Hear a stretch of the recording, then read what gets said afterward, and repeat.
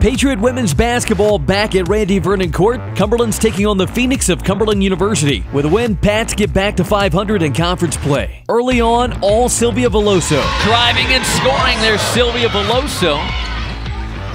Veloso, top of the key.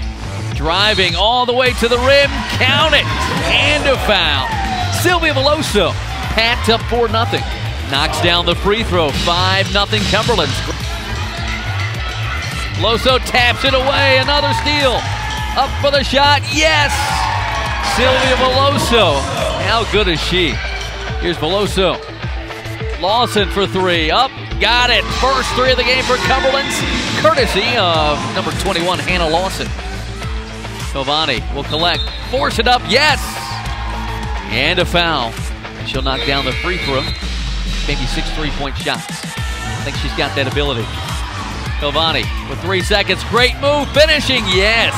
That's an all-conference move by Carla Covani. Finds Veloso.